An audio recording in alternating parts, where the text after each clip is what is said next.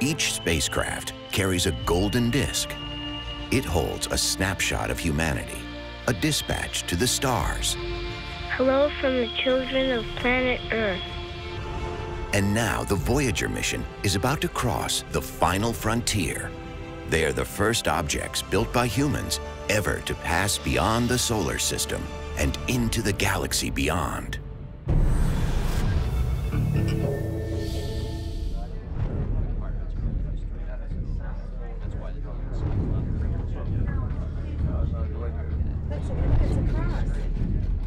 April 1979, and 2 years after launch, Mission Control was steering the Voyagers towards their first rendezvous. It was the largest planet in our solar system, Jupiter.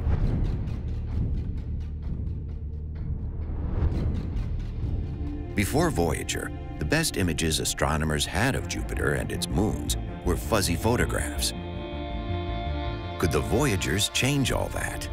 I think we all felt that we were in the tradition of Galileo, who was the first to see the moons of Jupiter, and to apply an instrument to increase our ability to observe the universe. Voyager was just the latest tool which we as a civilization had managed to devise, and of course the tool was so powerful that we saw things nobody had seen before and that nobody had imagined we would see. See, I'm a weatherman. I'm an atmospheric scientist, and we knew about 300-year-old storms, the Great Red Spot, because people had been looking at it from Earth. And for me, the surprise was when we got up close, we saw that the atmosphere was just churning and turbulent, and it made this 300-year-old storm all the more mysterious, because how could it go on in the midst of all this turbulence?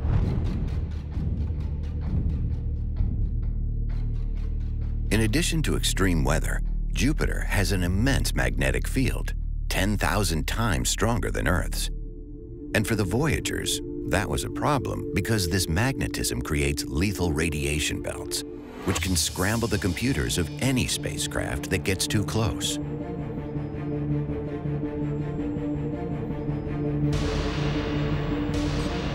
Yet getting close was exactly what was needed. The Voyager team wanted to send Voyager 1 to explore Io, one of Jupiter's 4 largest moons, and it was the nearest of all of them to the planet. The spacecraft was designed to withstand a certain total dose of radiation, and fully 50% of that expected dose was going to occur as we approached and flew by Io.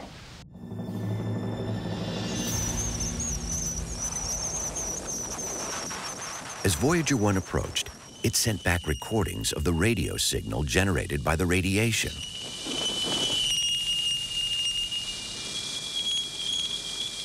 These are the real sounds of the onslaught.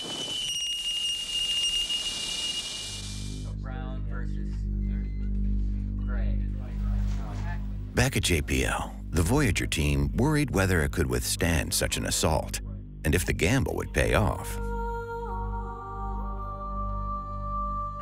Voyager navigation engineer Linda Hyder was the first to find out. I came in about 9 o'clock that morning to the navigation area, and the tape with the pictures the spacecraft had taken the day before was on my desk. I put them on the computer system and I displayed them. And I could see that Io, the moon of Io, was a crescent, as very often our own moon is a crescent in the night sky. I went and enhanced the brightness, and there appeared beside Io an object, a huge object, and it completely captured my attention. It looked like another moon peeking out behind Io. But there was no other moon, and there was nothing wrong with the camera. Linda decided this object had to be part of Io. And in fact, that was very hard to accept because the size of this object was enormous.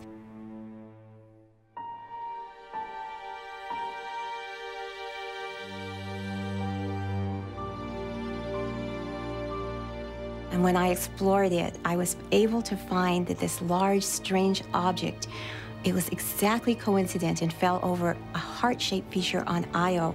What I had discovered was the huge plume of a volcanic eruption rising 270 kilometers over the surface of Io and raining back down onto it. So I had discovered the first ever volcanic eruption ever seen on another world besides the Earth.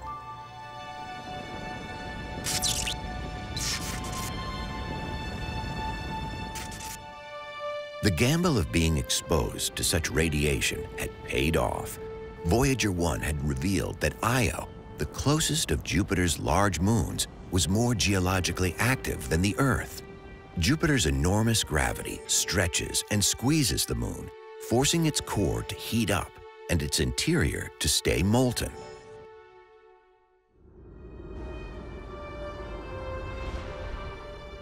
With Jupiter behind them, the two Voyager spacecraft headed further out into interplanetary space. It would be more than 2 years before they reached the next destination on their grand tour, the planet Saturn, almost 1 billion miles away. Jupiter behaves more like a star than an ordinary planet like Earth. It's made from the same stuff as the Sun, and supercharged auroras suggest that extremely powerful radiation surrounds Jupiter. This makes getting near to the planet very difficult. Trying to get anywhere close to Jupiter is really, really hard because of the intense radiation of the magnetic field. So when you send a spacecraft, you understand it's not going to live for very long. We've not been to Jupiter that many times, which is one reason NASA's Juno mission is so exciting.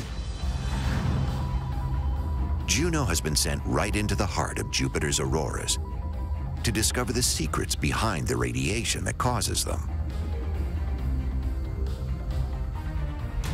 Launched in 2011 and costing more than $1 billion, Juno travels at more than 124,000 miles per hour, covering over 1.5 billion miles on its 5-year journey to Jupiter.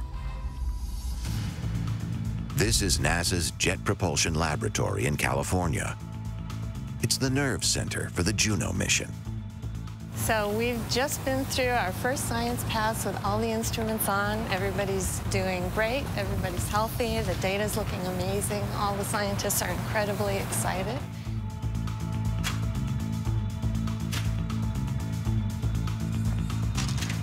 Heidi Becker is studying the radiation environment around Jupiter using Juno. When Juno went through the really nasty radiation environment for the first time, it's kind of edge of your seat type moment. Heidi measures the strength of radiation around Jupiter by looking at photographs of stars taken by the Juno spacecraft. This is a regular radiation-free image collected by Juno's star tracker. The stars appear like points of light, like you're used to when you look up at the stars at night. The stars are constant points of light in the photograph, but when radiation particles hit the camera, they appear suddenly as additional white spots and streaks of light. So each of these frames is another level of radiation, and all of these squiggles and holes that are being added to the star field, that's the radiation signature. These are the radiation particles that create Jupiter's auroras. The particles are kind of like machine gun fire creating bullet holes in an image. And so we can count those individual bullet holes. And that's what helps me understand the radiation environment. So one person's noise is another person's music or data. This data from Juno allows scientists to map the planet's radiation. The radiation fields of Jupiter are so intense, we know they are going to eventually fry our spacecraft. Juno has on the order of about a 2-year lifetime. We understand that. This intense radiation lights up Jupiter's auroras. But where does it come from? What's feeding Jupiter's magnetic field with radiation? Scientists looking for evidence have spotted clues in a mysterious bright spot, tracing a path across the lights. They now think that Io, one of the 67 moons that orbit Jupiter, holds the key to the planet's auroras. There's this very intense magnetic interaction between Jupiter and its moons. And you can actually see this in the aurora. And you see a glowing spot moving around in the auroras. And one of the most dramatic ones, the most dramatic footprints to see, is that of Io. Io orbits at 217,000 miles from Jupiter, held in place by the planet's massive gravity. It's nothing like the moon that orbits Earth. When we sent our first spacecraft, we saw amazingly volcanoes going off. Could these remote volcanoes be the source of Jupiter's supercharged auroras? In the mission to get closer to Saturn than ever before, getting the Cassini spacecraft to its new home was a challenge for the team of fearless rocket scientists. So, we'll go into the dark room. Inside the dark room, the mission support area is where the whole flight team gathers for critical events, like the final plunge, launch, or orbit insertion. It took 7 years to get to Saturn, a spiraling journey that involved 4 gravity assists, close flybys past planets that boost the speed like a slingshot. It's a flight path designed by head of navigation, Dwayne Roth. We had a Titan 4B. Titan 4B. So that was to get us away from the Earth, but then it still wasn't quite enough to make it all the way to Saturn. So we had 2 Venus flybys, gravity assist from each of those, an Earth gravity assist, and finally we got a Jupiter gravity assist, and that got us to Saturn. Once Cassini was approaching Saturn, it had to perform possibly its most critical maneuver of the mission, a perfectly timed engine burn that would slow it down enough to be captured in orbit by the giant planet. Saturn orbit insertion was obviously incredibly nerve-wracking. We spent 7 years guiding the spacecraft to get to Saturn, to get it into orbit. If it hadn't done the orbit insertion, which was a 90-minute burn on the main engine, if we hadn't done that, we'd have been a Saturn flyby and just gone on out in space. The Doppler has flattened out.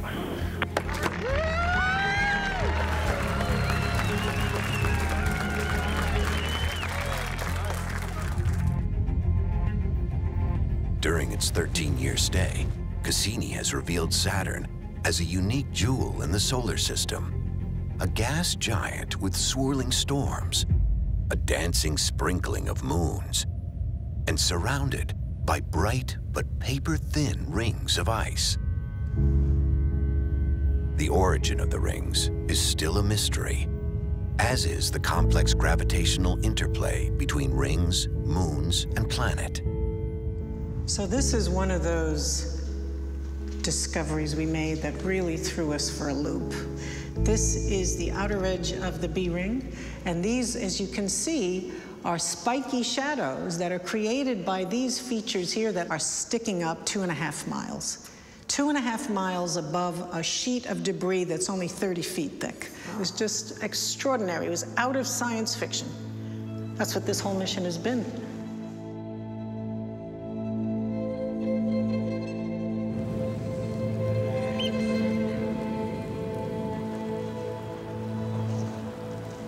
But hidden in the images from Cassini are clues to the formation of this complex and dynamic system.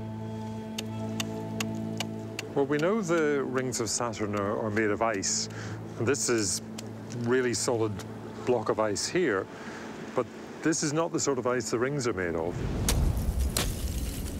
Carl Murray is part of the imaging team, trying to work out how rings make moons and moons make rings.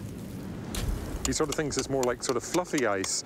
So it's really the difference between a snowball and a hailstone. So this would be like a hailstone, but if you kind of break it up, you start to get more of a flavor for what the ring particles might actually be made of.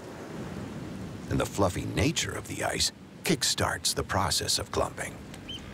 So if the ice is fluffy, the particles perhaps are more likely to coalesce rather than to break up or bounce off each other, because there's more surface area for the particles to stick. Eventually, gravity can take over, and a moon can be born. And it's the moons of Saturn, rather than the planet itself, that have offered up many of the most incredible surprises and mysteries to be solved. They're incredibly diverse, ranging in size from a few hundred feet to bigger than the planet Mercury. But out of all these moons, the two standouts are Titan and then Enceladus. Before Cassini's intrepid voyage, our best view of Titan was as an orange, foggy blob. Titan was so mysterious to us before we got there. At first sight, it may not look like much, but peer through the fog, and an astonishing world is revealed. A world that surprised everyone.